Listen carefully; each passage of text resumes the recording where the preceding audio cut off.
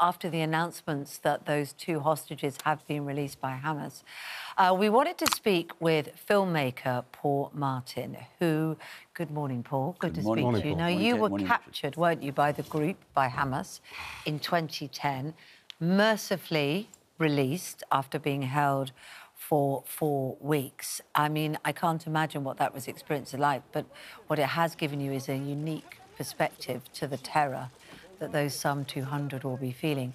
Tell us briefly the circumstances in which you were taken hostage. Yes, well, I suppose you could say I knew Hamas from the inside.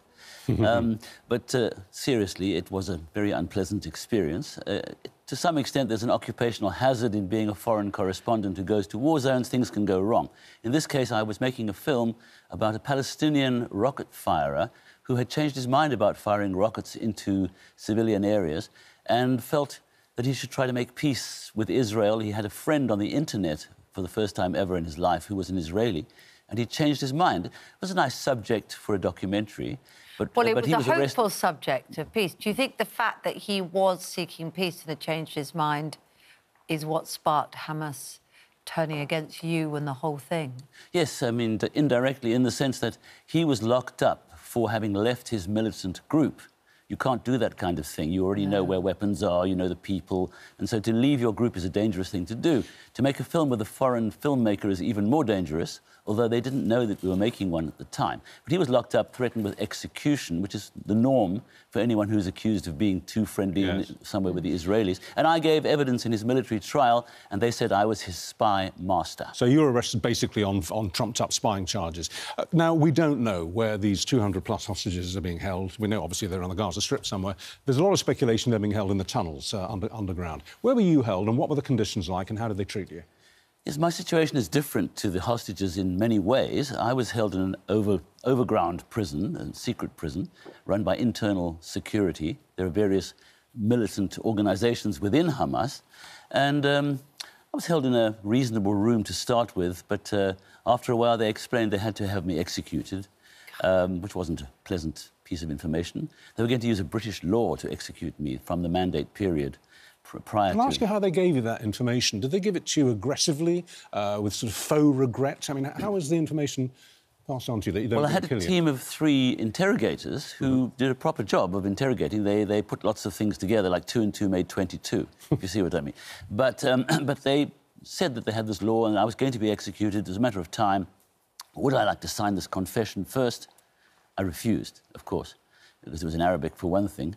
But secondly, because once you sign that, that is your death sentence. I didn't know if they were going to torture me into signing it, which they could have. They had already staged a mock execution at that point. They had taken a gun, Kalashnikov, put it to my head, started to pull the trigger, which they was only held halfway. And then the gunman, after what seemed like a long time, looked up in the sky, laughed and smashed the barrel of the gun on my knee. That was on my first night of 26 days of captivity. You're very sanguine about this. You're delivering this horror in a very simple way. Is that because you've taken time since to process it? But at the time, it must have been abject terror. And you were already a foreign correspondent. But for the poor souls that have been grabbed from peaceful situations in their communities, can you give us a sense of what the terror they might be feeling, the uncertainty, the horror of it all? Yes, you're right. It is much worse for people who are just snatched from nowhere, especially civilians. I had experience of wars, so I kind of expected that something could go wrong at some point. So I don't know how I can describe what they're going through, except it's a lot worse than what I went through, except that I had 2 mock executions. They probably haven't had that because they're useful. They are bargaining chips. However, I believe only a small number of them are bargaining chips. So Hamas has a surplus, as it were, that they can use. Do you think maybe they took more than they intended? Because there will be... No one's got sympathy, by the way, but they will be finding it a challenge to feed, water, sustain the hostages, or will they just not care? They will see most of the hostages as being, as I said, valuable chips to exchange for some sort of deal and also to delay Israel's ground assault, which I think they do fear. They've been degraded militarily in the last few days at a huge cost to their population. and probably their popularity is not that high inside Gaza, though we don't know. And the last thing they really need is a ground war which degrades them much further. So using the hostages as a bargaining chip or exchanging a few here and there is a good tactic. And we must talk about the families who are waiting for their, praying for their survival and their release. You, when you were being held, you had a wife and two children who were, what, in their teens when you were taken? They must have gone through the agonies of hell in that month. Well, my wife certainly suffered a lot. She helped a campaign to help me get out that might have helped because we got Archbishop Desmond Tutu. I was an anti-apartheid activist in my youth in South Africa before I came here.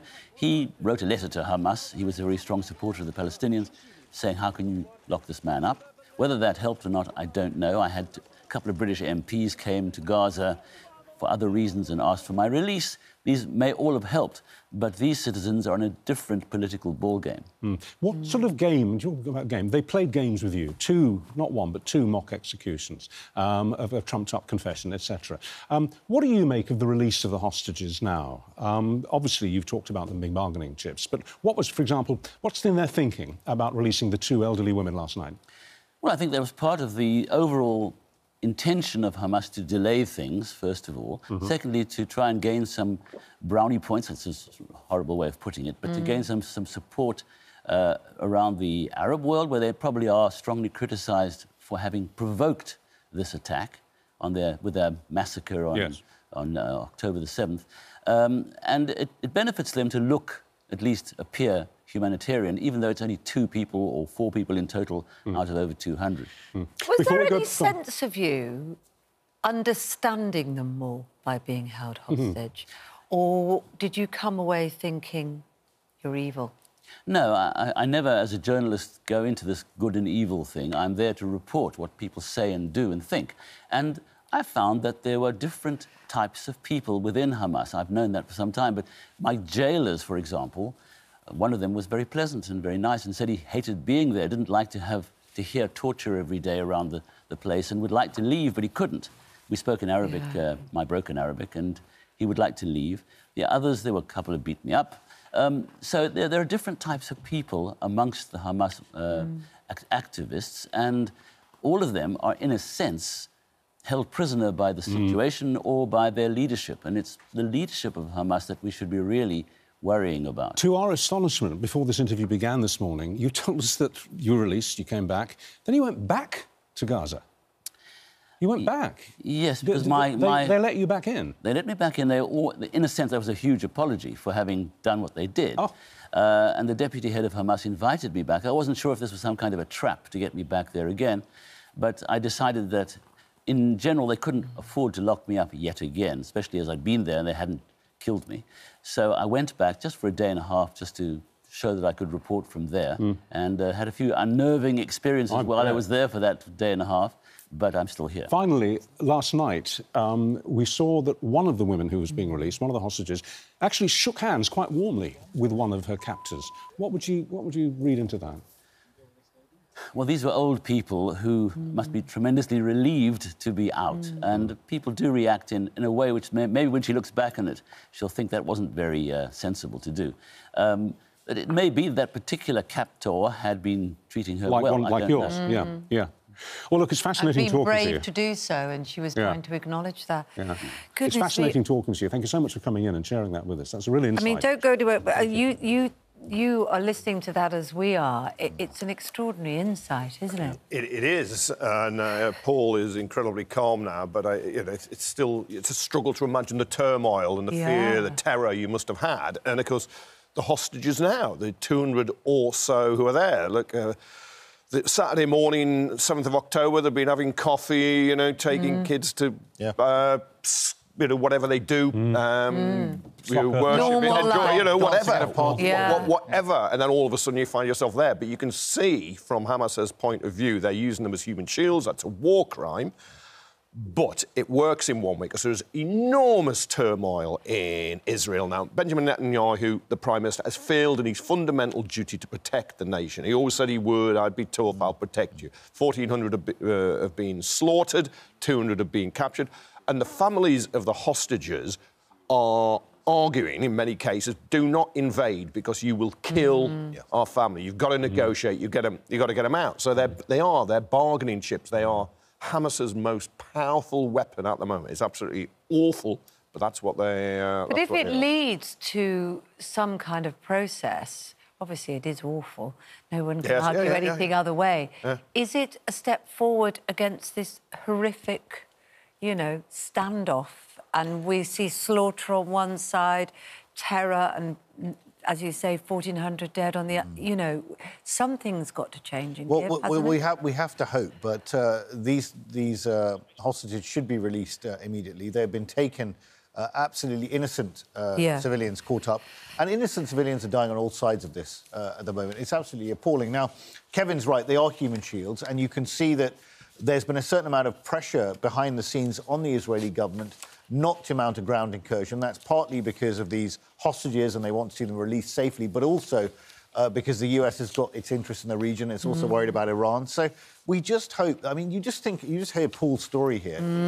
Thinking about these hostages being held captive in those circumstances. And these two ladies, one of them was taken sideways on a motorbike out of... I mean, it's just they all won't be in one place. If you think you're Hamas, you would dot them around in small groups. Yes, dispersal. And if you're an Israeli soldier or you're firing missiles, your nightmare is killing Israelis. That's right.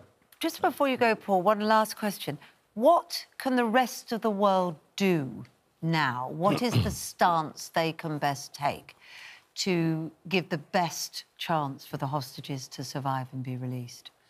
Well, the first thing you have to ask is Israel's priority, total priority, to get the hostages out, or do they have an overall ambition to get rid of Hamas? And if in the process of doing so, of their control over Gaza, they have to kill people who turn out to be their own citizens, they may feel, they'll never say it publicly, they may feel it's a price worth paying. You mean they're expendable? Well, I don't think they would look at it that way, but the fact is, in a war, you're going to lose people on all sides. And sadly, I think because of what happened with Gilad Shalit, who was imprisoned at the same time as I was, not in the same place. He's a soldier who was captured by Hamas before I was held for up to 5 years. And in exchange for him, they had to give over 1,000 Palestinian prisoners who'd been sentenced for what they called terrorist crimes. So the Israelis know they cannot afford to go into that kind of bargaining round again. So I think the hostages are their second priority. All right, thank you very much indeed for your time this morning. Fascinating.